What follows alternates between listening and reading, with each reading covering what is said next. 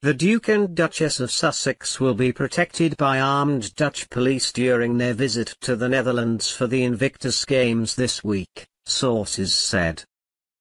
Meghan will join Harry on her first trip to Europe for 2 years since the couple quit as working royals more than 2 years ago. Their trip to the International Games for injured military veterans in The Hague is regarded as a high-profile event warranting protection by the National Police's DKDB Royal and Diplomatic Security Service and other states' security service, according to sources and media reports in the Netherlands. It comes amid a legal row between Harry and the British government over the Home Office's refusal to allow him to receive automatic police protection when he comes to Britain or for him to pay the Metropolitan Police for his security. Harry, 37, has claimed that it is not safe for him or Meghan, 40, to return to Britain with their children, Archie, 2, and 10-month-old Lilibet because the police here will not let his private security team use guns or tap into national intelligence. It is understood that the Dutch authorities will also not let his team do either, but they have taken responsibility for his and Meghan's protection while they are in the Netherlands for the Games, which begin on Saturday.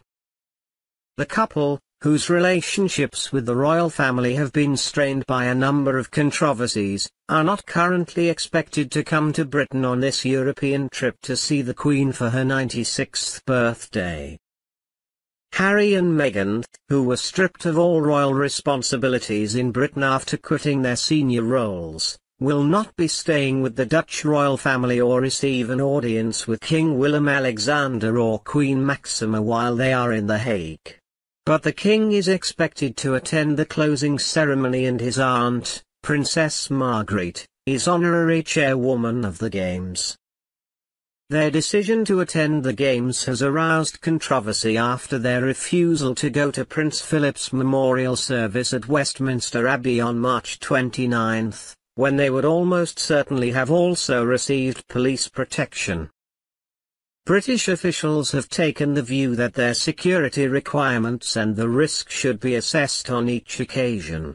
When Harry returned for his grandfather's funeral in April last year, it was deemed a high-profile event for which he should receive police protection. But when he travelled to London last summer to see charities and unveil a statue of his late mother Princess Diana at Kensington Palace, they decided he did not warrant it. Di Davis, a former head of royal protection at Scotland Yard, said the idea that Britain was unsafe for Harry to visit was sheer unadulterated nonsense. He said Harry would get the same risk assessment as every other royal.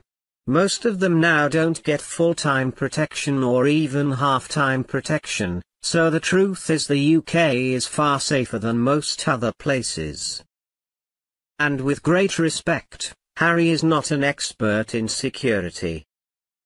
Mr. Davis said that if Harry had attended the memorial service for Philip last month he would have been protected due to being with family members. But he chose not to. That's his prerogative, he said.